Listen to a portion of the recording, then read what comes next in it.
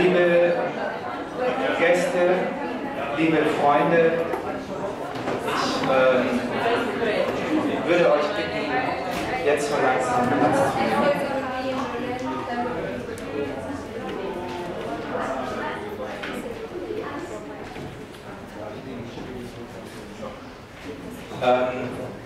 Ja, liebe Gäste, liebe Freunde, es ist uns eine große Freude, euch hier bei uns, bei KITEF in dem Bahnhofsturm willkommen zu heißen. Einmal die Freunde, internationalen Freunde, die wir haben, einmal die regionalen Freunde, aber auch die lokalen Freunde von hier. Wir finden es sehr spannend, diese Themen hier verhandeln zu können, gemeinsam mit euch, und ich würde gerne ein paar namentlich jetzt nennen. Ich habe das, glaube ich, gestern schon mal gesagt, ich bin nicht so routiniert in der Moderation und auch nicht in den Ansprachen, deswegen probiere ich es aber trotzdem. Wir freuen uns natürlich irgendwie enorm, dass unsere Gäste von New Ideas for Old Building, für neue Ideen für alte Gebäude hier sind, und aber auch die Kollegen von Refugees for Co-Creative Cities und die Refugee Strike aus Bochum, die Intercultural, Phil Wood aus London, aber auch die Gäste aus Italien, aus Belgrad, die dann nochmal namentlich alle auf die Bühne geholt werden. Unsere Kollegen Better Together, die Workshops machen, aber auch die ganzen Freunde von Refugees Kitchen, die auf dem Museumsbahnsteig gerade kochen. Und ich wünsche euch auch danach nochmal eine angeregte Diskussion zu den Themen. Es geht im Wesentlichen, gestartet sind wir mit der Idee, wie kann man die Unterkunftssituation von Neuangekommenen vergleichen, oder was könnte man im Rahmen dessen die Unterbringung so gestalten, dass man das auch gemeinsam machen könnte. Die Idee ist gestartet vor eineinhalb Jahren, ein Jahr ungefähr, mit dem Ziel, dass gerade bei Mängel im Bestand von Gebäuden, wovon wir hier im Ruhrgebiet sehr viele haben, vielleicht auch die Neuangekommenen mit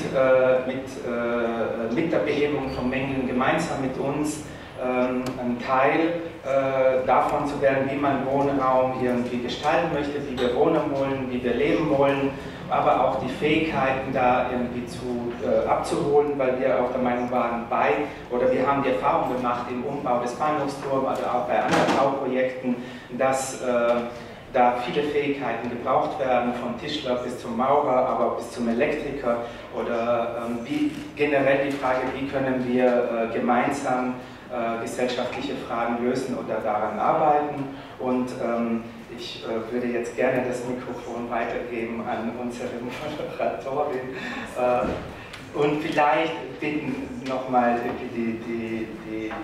unsere Gäste, im Speziellen, die hier auf der Bühne sind, irgendwie zu begrüßen. Aber vielen, vielen Dank, dass ihr alle gekommen seid.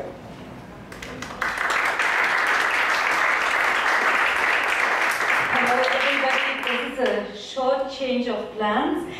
I'm supposed to talk a little later because we have a wonderful speaker who is just waiting to give a keynote now, and I can tell you it's really, really a great speaker. He has a lot to tell, and I can announce Phil Wood, but I will announce him later in the round with the other guests. And I hope you all have a good time and inspiration with Phil Woods now. Phil Wood. Thank you. It's great to be back. Great to be back with my friends. Kitev, great to be back in this fantastic space. Great to be back in the pot, in the Ruhrgebiet, place which is very close to my heart. I feel at home here. I come from Yorkshire in the north of England, industrial place, almost a sister region to the Ruhrgebiet. Every town and city in my region has a twin in this region. So I've been coming here for many years, and it's It's places like this that have made me what I am.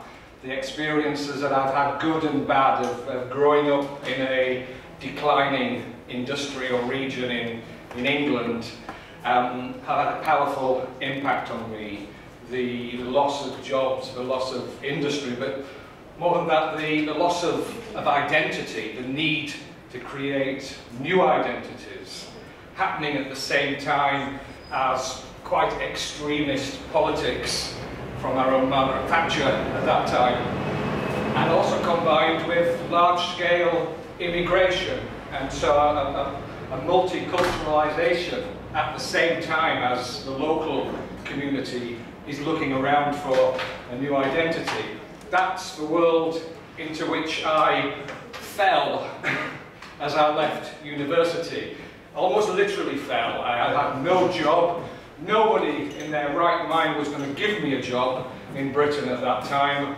And so I started looking at empty buildings, of which there were very many in my town. I started getting into them, breaking into them, climbing into them, and thinking what could be done. And so from the beginning of the 1980s, I've been fascinated by places like this and the possibilities that they give.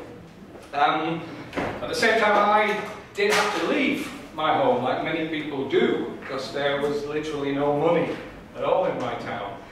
And I came to Germany in 1981 as a Gastarbeiter to Munich to work in a hotel, cleaning bedrooms and toilets. 29 toilets and bedrooms every day I cleaned. It's the hardest work I've ever done. I've never worked so hard in my life, but it was a valuable experience, I think, for some of the things that I've encountered in later life. I'm going to take you through now some of the things that I've tried to do to hopefully make our cities better places to live in. But even more, I think, than when I fell out of university in 1980, there's even greater change going on in our world now. The speed, the intensity of the movement of ideas, concepts, of capital, of money, of diseases, of good things, of dangerous issues moving around the world. And of course also people, expats, tourists, investors, asylum seekers, migrants, refugees, people on the move, not just from A to B, but from A to B to A to C to D, in a complex web. And it seems at the same time, many of the things that we grew up with, the institutions, the names, the people, the brands, a lot of it seems to be melting in front of our eyes. Can't even rely on a banker to be reliable. Bankers were boring when I was a kid. Bankers now trying to be like pop stars. And they fucked up our whole economy in the process. No wonder your average Joe or Jane does things, oh my God, they told me, be a good boy, do well at school, get a good job, get a mortgage, get a house, get a husband, get a wife, get your kids into a good school and you'll be okay. Except it doesn't work anymore. The deal's off. He's done all those things and yet he's anxious. He doesn't know what the future holds. And my God, did anybody mention this? And so it's no surprise in situations like this that we also have this increase in the intensity of local conflicts. Yeah, a lot of it driven by bad politics, but also driven by some pretty deeper fundamental issues too. And what are we going to do about it all? Hey? Well, a lot of people, a lot of politicians, indeed a lot of countries are saying We don't want to deal with all that crap. Let someone else deal with that. Let the developing world, let the United Nations, anybody deal with all of that crap. We don't want to. We want to get off. We want to keep things the way we like them. And of course there's lots of people, very, very clever, wickedly clever people, who are able to encourage you in that opinion. And so, all of that anxiety about climate change, about the banks, about your next paycheck, about whether your kids are taking drugs or not, all of these things can often get concentrated into one fear. And maybe you do want to tell an investment banker that you think he's a shit and that you don't appreciate what he's done to the economy. But how many investment bankers do you meet? Not many. So, in the absence of the chance to speak to a politician or an investment banker, you look around your street and you say, well, what's changed? Why are things no longer reliable in the way they used to be? Well, there must be some correlation, some connection between the fact that I feel really confused and cheated and there's all these new people in the street, in the marketplace. Who are these people? Why are they here? And what have they got to do with me feeling so unhappy? And therefore, it's an easy step, if you're pushed along by those wickedly clever people, to think, yeah, I need somebody to blame, I'm going to blame them, because they're easy to blame. And so where does that lead us to? It leads us to extreme measures, things that we would have thought were extreme 2 years ago, but in August 2015, on the border between Serbia and Hungary, one whole country did say, stop the world, we're getting off. We're not having anything to do with this movement of people. We're going to stop it at the border with pepper spray. And we're going to let the rest of Europe clear up the mess.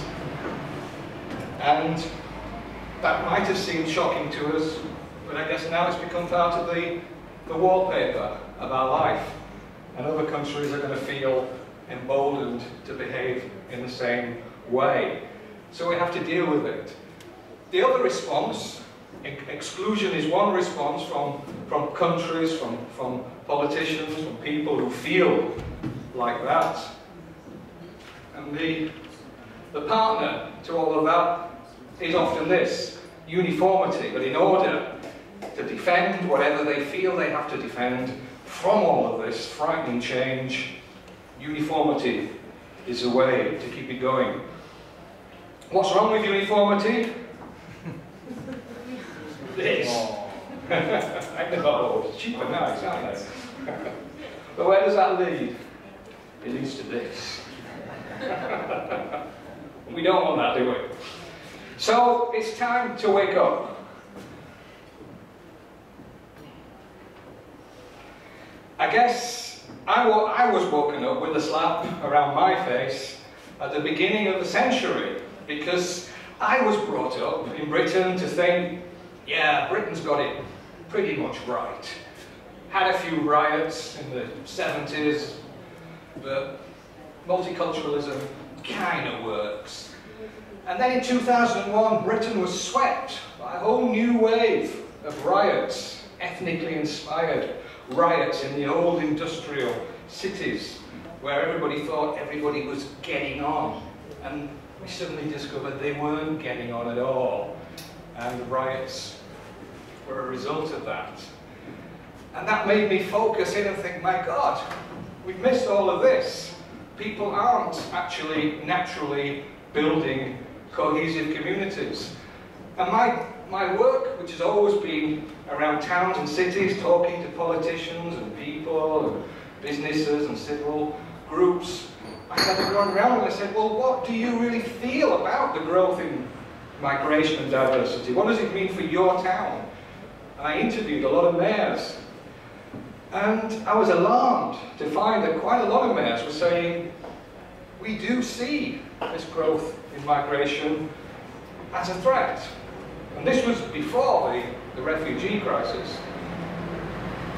The majority saw it as a nuisance, not something that was going to change their way of life, that was just going to make their life a bit harder. You know, talking to government officials, oh well, yes, of course we have to accommodate these new people, but I prefer not to have to do it, because it means we have to do things differently. Why can't all of these people learn our ways of doing things? So there was no sense that there was an opportunity arising from that. Even in these old, dying, declining industrial cities that had completely run out of ideas, nobody was looking at the new people coming along and saying, maybe some of those guys have got some new ideas to turn around this shagged out old town. And that's what really depressed me, and that's what really pushed me into doing something I never thought I'd do, which was write a book called The Intercultural City. Around about the same time, the Council of Europe in Strasbourg, Council of Europe, different organisation from the European Commission. Older, bigger, not much money. Easy way to remember them. But they deal with human rights, civil rights, and they were seeing the same kind of alarming things on the horizon that I was. They said intercultural dialogue has to be the way forward, but what they said is, we're sick of talking to governments about this because they don't want to listen. They're too obsessed with their own national ideologies. We want to talk to people in cities. The Council of Europe never talked to cities. The first time they said, we're going to reach over the head of these governments. We're actually going to talk to the people that are in the middle of the mixing pots, on the city streets, where strangers encounter strangers on a daily basis. And we're going to find out what it's really like. We're going to talk to mayors, we're going to talk to people who live and work in those city streets. And that's how, for the first time, a new way of working came about, where we kind of almost tried to bypass the national seats of power in every country in Europe. We said, we're going to leave you there. You get on with all the crap that you're spouting about whether you're for immigration or against immigration, depending on what the latest political position is. And let's form a new kind of relationship between this pan-national organisation, the Council of Europe, with cities, and the third, an important element of that, the civil society. It's not just going to be about governments speaking to governments. It's going to be about saying there has to be a different kind of partnership going on. And there has to be a different kind of conversation as well. It's about not just thinking differently about diversity, it's thinking about the city at the same time. Because a lot of good work is done around diversity. Diversity management is a boom industry. And some of you will be involved in it, or have been, or you know people who are in the diversity management industry. And it's a vital industry, but it hasn't got all the answers. The danger is it thinks it has, because it thinks that diversity management is a bit like making sausages. It's about processing. It's about taking materials, raw materials, and processing them into good citizens. And of course, people need to be able to function in wherever they arrive. I needed to when I was a Gastarbeiter in Munich. But if that's all it's about, then actually it's dehumanizing, and ultimately it's going to be counterproductive if you simply treat people like that. And so the way we devised intercultural cities is to say this is a much deeper, much more systemic, much more holistic way of thinking in a new way about how the city operates and how relationships between newcomers and host communities operates within that bigger system.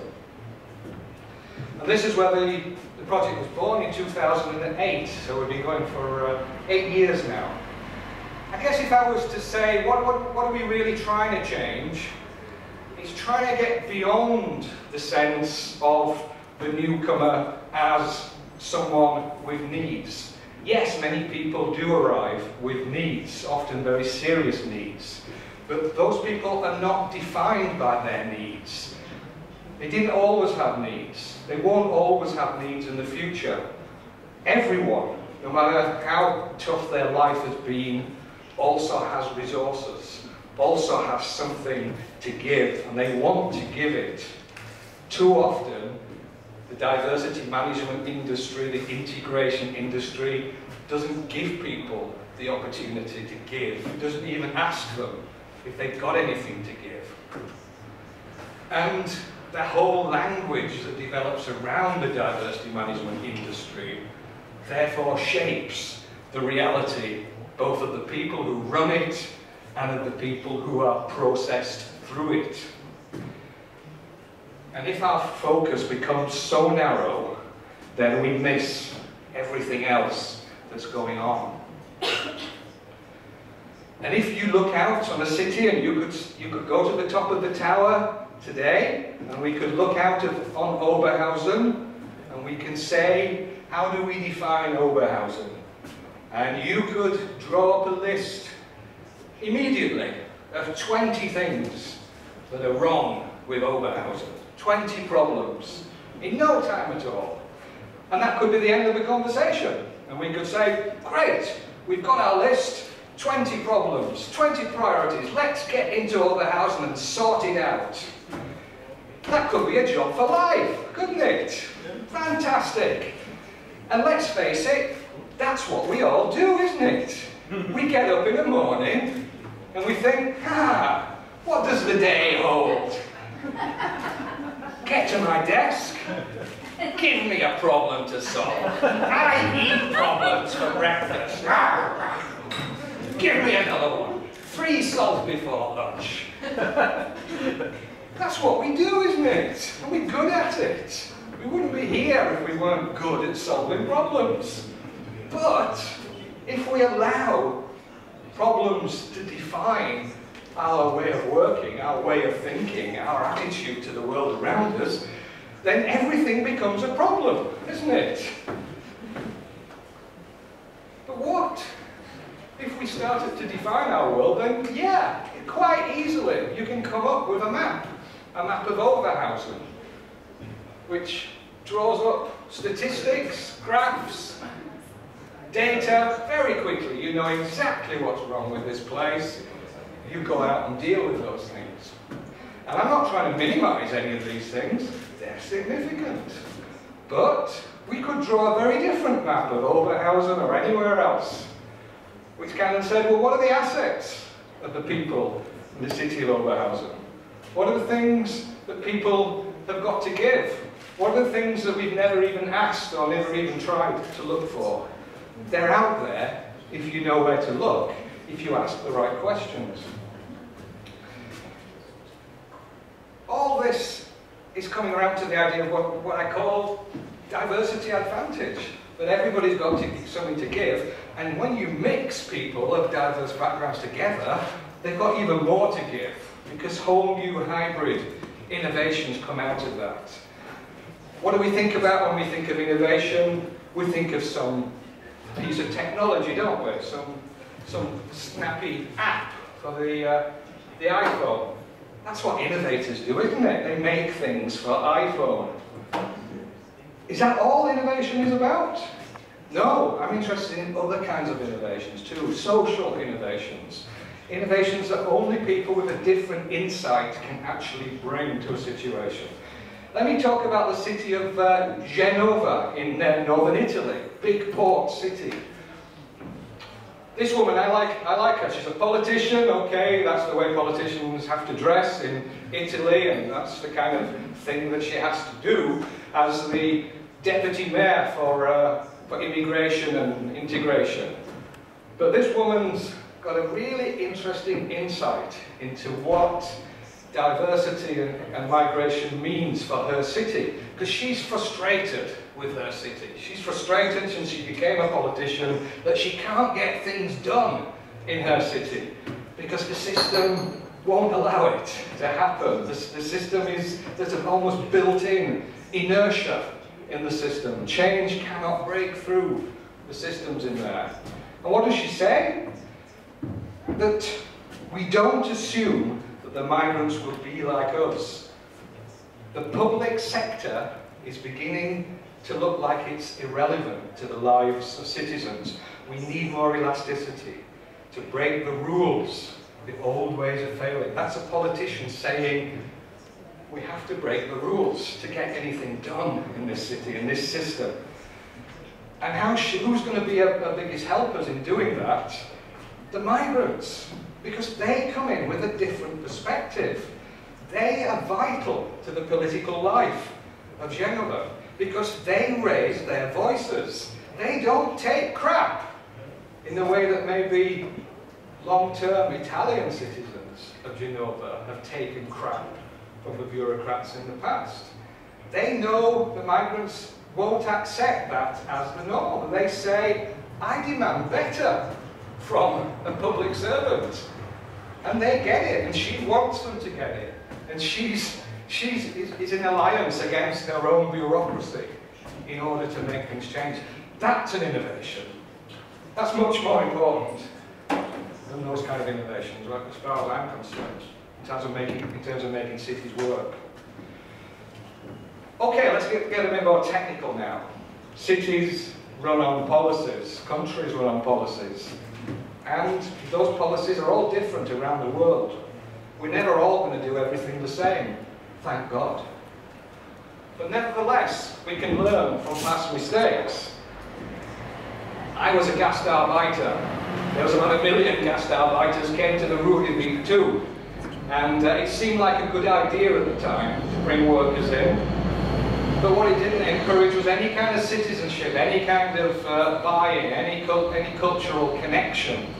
And therefore, when the economy changed, a lot of people felt completely rejected. In France, they thought they could do things better than that by making everybody French, welcoming everybody into the country, not just here as a worker, you're here for good, but you can only stay on one condition: you must be French. All that African nonsense, leave it behind. All that Russian nonsense, you won't need that anymore. You're French. I'm afraid this is a failed system, and we're seeing the terrible, terrible death agonies of this system in France now. France is fighting to keep this whole system going, and it's not going to work, and it makes me sad to see that France will not learn that this system is never going to work.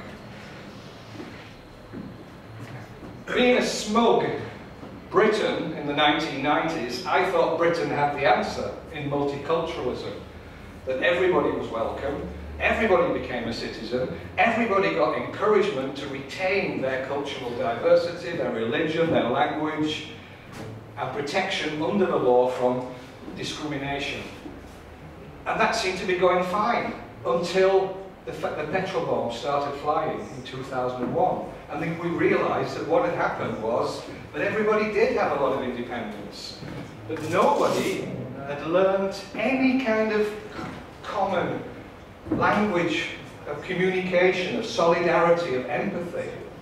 Everybody was just in their own box, and the power structure wanted to keep them in that box. And all the money and all the status was dispensed to them on condition that they retained their absolute distinctiveness and separation from any other group in the community.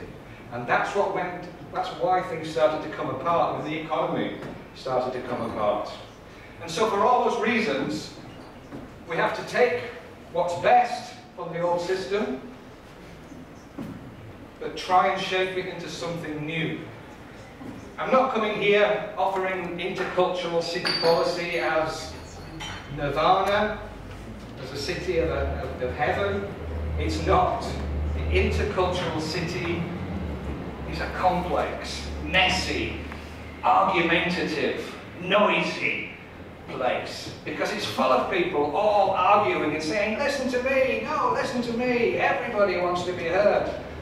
But hopefully everybody also is learning a little bit about the other person. They have to. They can't just shut their door to the stranger. They have to get out on the street and be part of that marketplace of life. And that's a big difference with multiculturalism, that it's not static, it's constantly moving. We're all moving. We all have multiple identities. And therefore, in policy terms, it offers economic, civil, social, cultural rights, but it also encourages us all to get out there and form a community together. Now, being English, we can tend to sit back and think, yeah, well, it'll all work itself out, just have a cup of tea, old boy, and things will sort themselves out. Well, they don't. We have to take action. And that's not just government, and it's not often principally government, it's us. We have to get out there, and we have to give people reasons to want to interact. Reasons to want to meet a stranger. Because meeting a stranger is a risky business. It's much easier to spend all your time with people you know.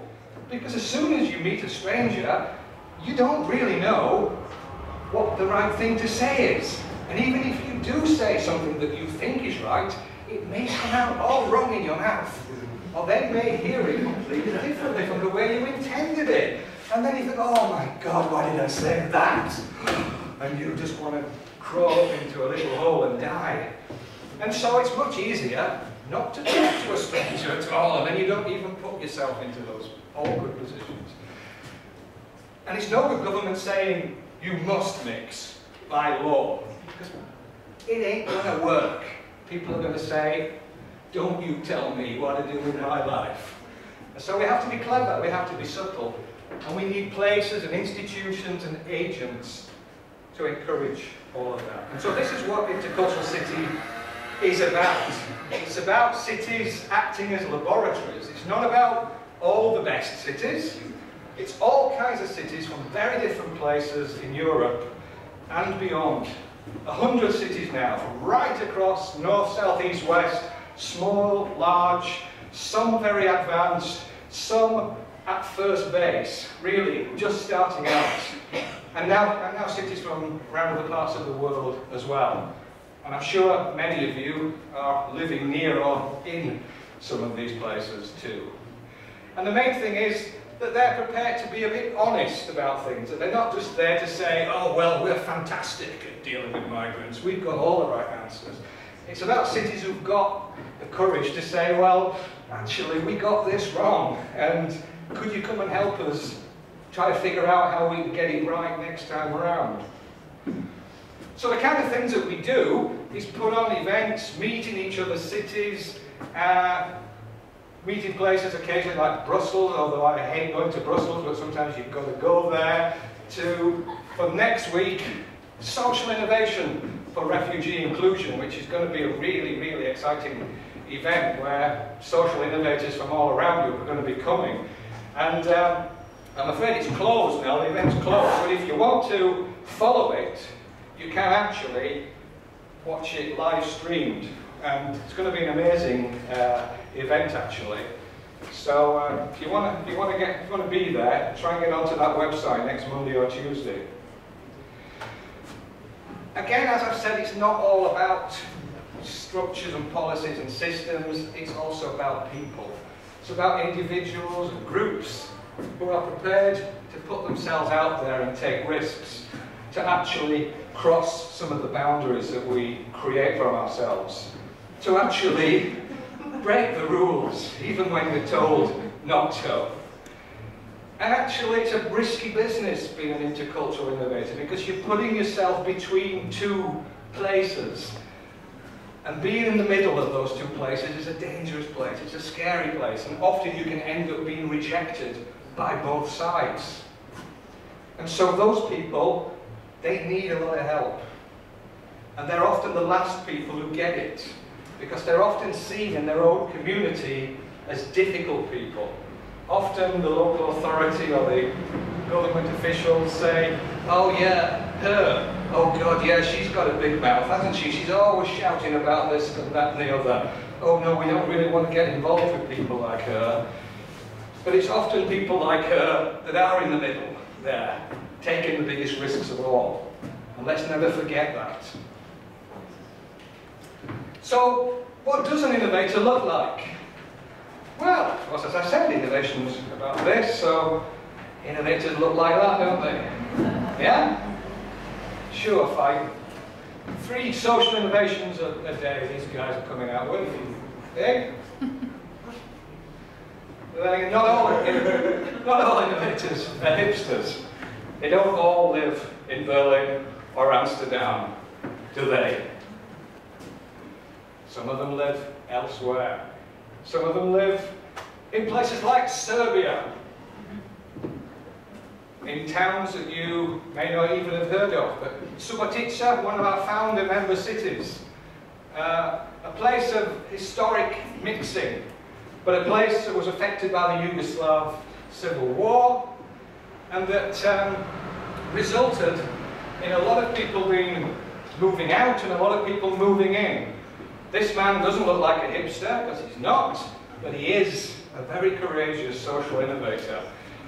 He represents a large community of refugees, people who were driven out of Bosnia and Kosovo as Romani gypsies, and ended up in Subotica. And he realized that in this former multicultural city of Serbs and Croats and Hungarians, they all hated each other. But there was one thing they all hated even more than each other. They all hated him and his gypsy community even more. Nobody would talk to them. And yet, they all lived side by side in a community that was falling apart because government wasn't working, because nobody was talking to each other anymore. Nobody was repairing the streets, nobody was repairing the schools, the lights. His kids had to go to school. The road was full of water. But so were the Serbian kids, and the Croatian kids, and the Hungarian kids. Nobody could get to school, but nobody was fixing a fucking road either. So he said, well, if you guys aren't going to do it, then the gypsies will. And so one weekend, he got together a group of gypsy people, some shovels, a digger, some black stuff, and they started to fix the road themselves. And who came along? Word very quickly got to the mayor. The mayor said, what are you doing? It's my job to fix the road. Why are you fixing the road, gypsies? Go back to your homes. And they said, well, I'm sorry, Mr. Mayor, we don't want to undermine your authority, but our kids can't get to school. And neither can the Serb kids. And what they noticed was that during the day, Serbians and Hungarians and Croatians had actually joined in fixing the road together. The first time that the 4 communities had done anything. And the mayor realised, and the mayor was big enough to say, okay, maybe I look like the loser here. I could get tough, I could say, get out of it. That's my job. But he didn't. He was bigger than that. And he was big enough to say, I acknowledge that there are times when a community effort from below is the only way to break the ice. And the fact that you've created something that I couldn't as mayor. You've created a 4-community collaboration on doing something for a community that I couldn't achieve. And on the basis of that, he said, I want you to form a neighbourhood group. The first joint committee. I'm going to give you powers over this neighbourhood. And it worked so well that other parts of Subotica said, well, we want one of these neighbourhood committees too. And so, dotted around the city now, almost like going back to the way it was before the war, are cross-cultural places of power, local power. And this is where I wanted to start, rather than talking about hipsters in factories in well-known cities. I wanted to start with unhip people in unhip towns doing unhip things, because this is where, I think to me, is much more realistic of most of Europe where most people are going to have to live and work together. So I think what we learn from a place like Subotica is the innovator is important, and the point of being both an insider and an outsider at the same time, to be able to see the things that other people cannot see, to appreciate the things that other people miss because they're too busy defending their own point of view.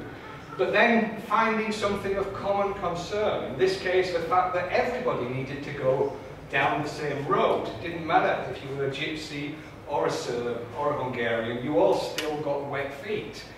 Find that common concern, find a shared solution, and then try and get the institutional endorsement of the mayor or whoever the authority is, and then find a way of scaling it up and replicating it.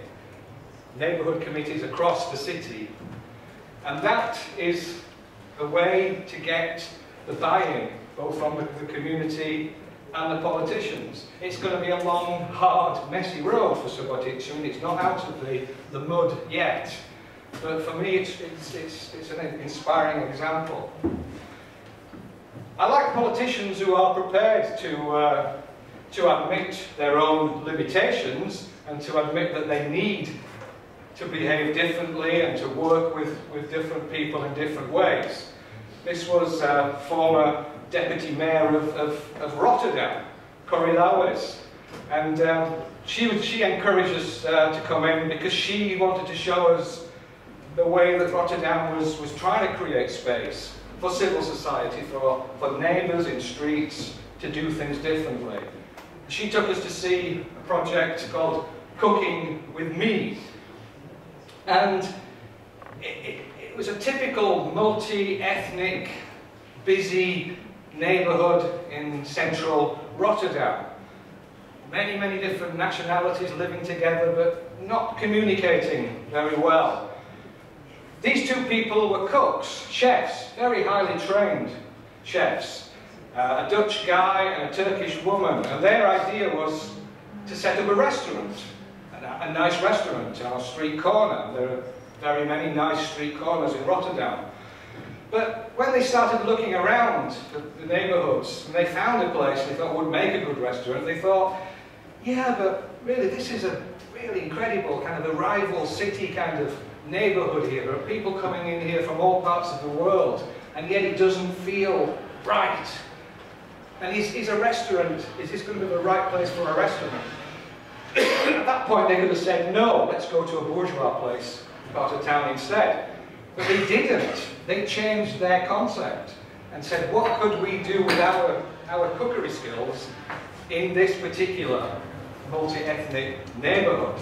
And so they altered their plans from a restaurant to a public kitchen and said, how can we use this kitchen and how can we use the training of cookery to become a part of cohesion in this community? And they started with kids, of course, because kids is the place to start. And they thought they were going to be full of girls, and certainly a lot of girls did come along.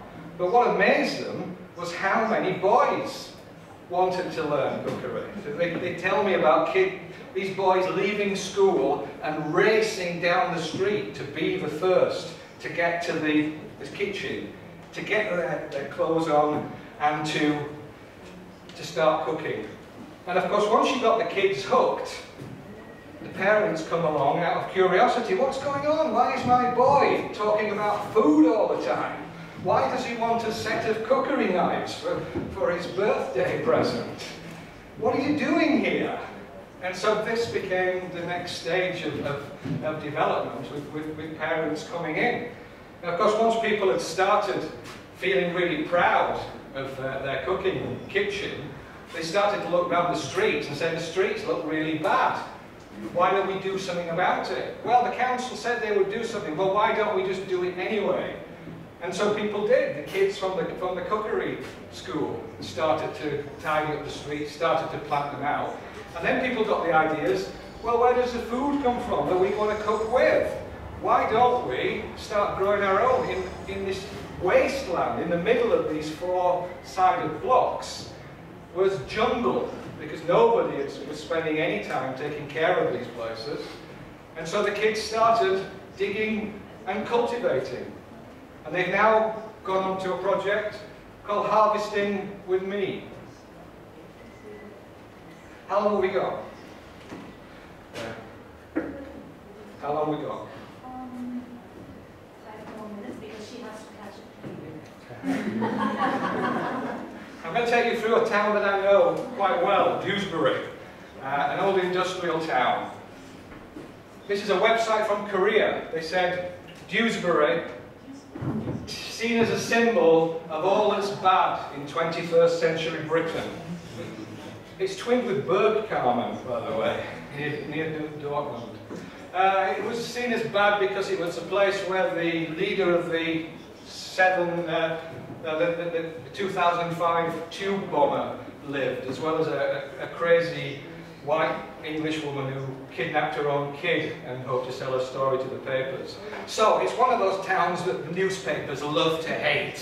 And it was portrayed as full of stupid, ignorant, white working class people and lots of closed-minded Muslim Gujarati people, two communities who never communicated with either. I worked on a project called Renaissance, which was a bottom-up kind of project because the city council was paralysed by fear. The media had kicked the shit out of the council because of these bad headlines.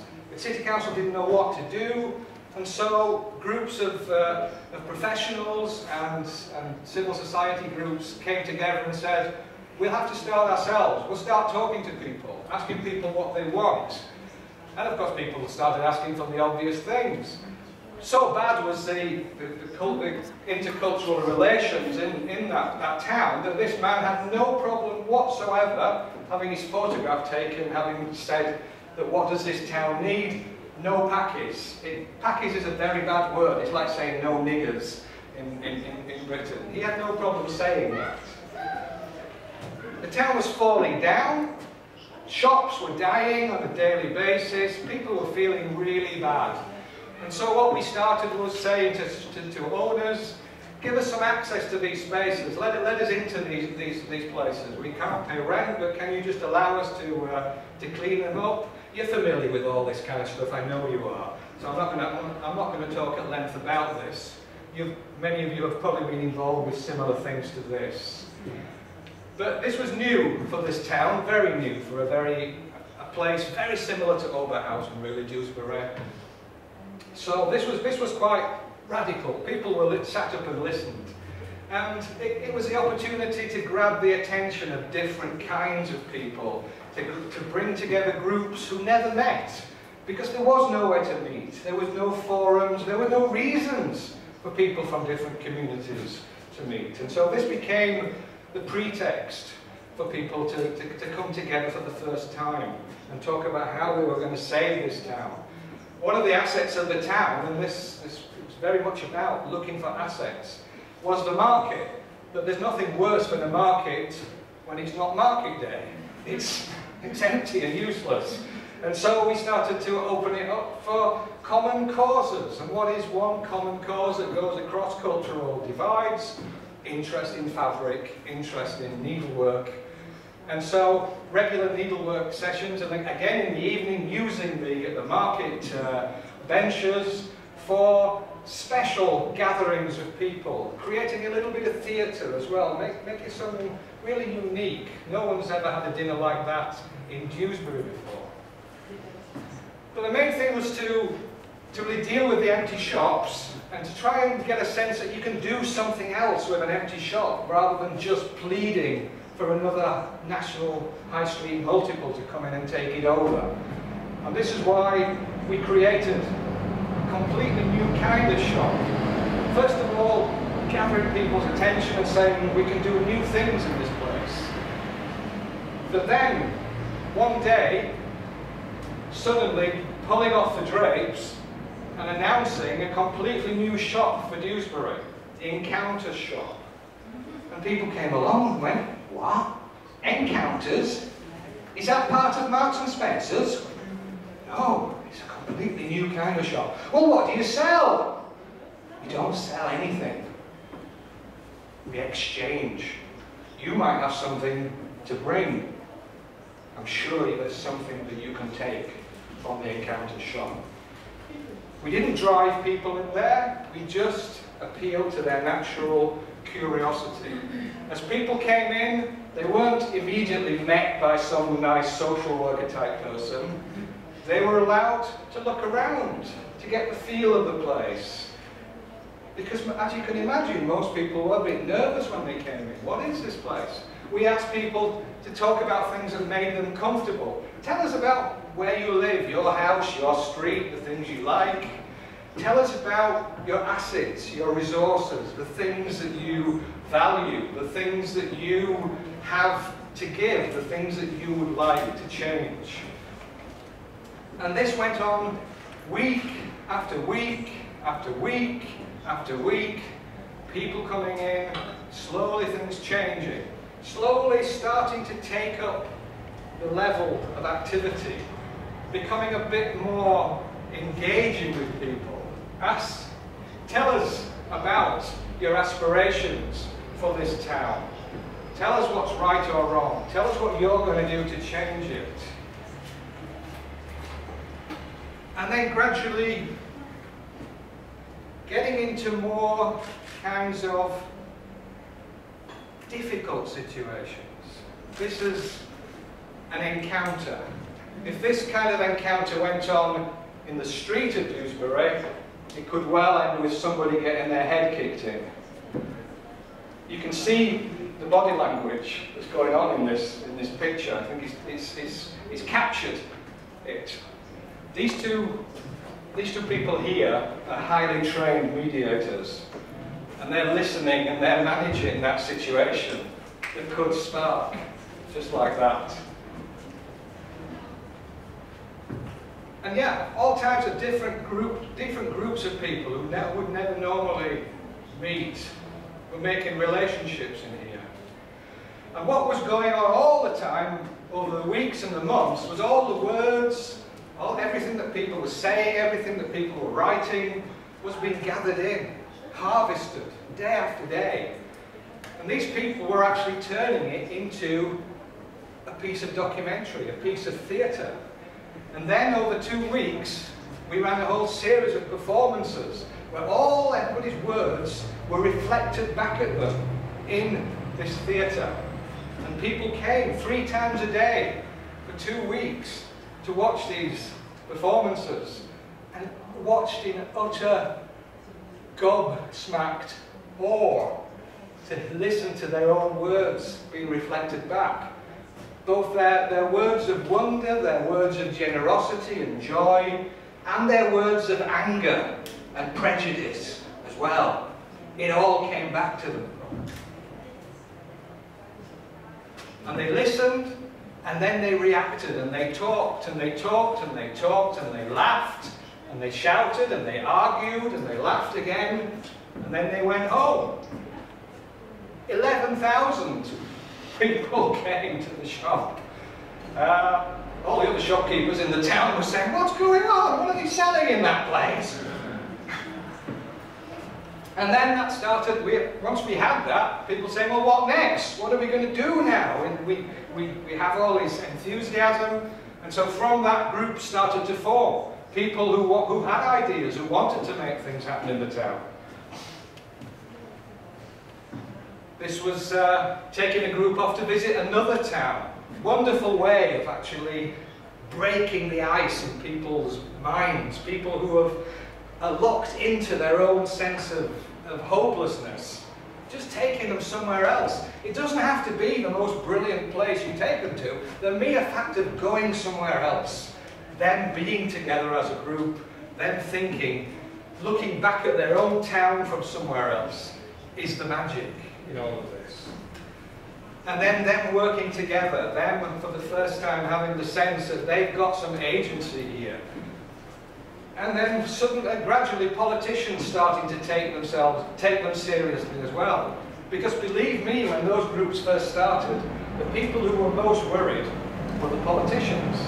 Because there was a danger that he's saying, well, you failed, and therefore we have to act. And the politicians were saying, well, hold on. I'm the person who puts my ass on the line by standing for election. Who are these people? Who elected them? So all of these issues have to be dealt with. But for us, I think what really mattered was really engaging with the passions and working with people to look for assets as well as problems. To move beyond what we call the usual suspects, whether that's politicians or activists. To be ahead of the politicians, to know actually that innovation is about leading, but don't leave people behind. Just because you've got a great idea, that doesn't mean that people who haven't had that idea are shit. It just means that you need to work together better to do that. And to ultimately try and turn those new groupings of people into new democratic institutions. And that, if you're able to achieve all of those things, will be bloody marvellous. Thank you.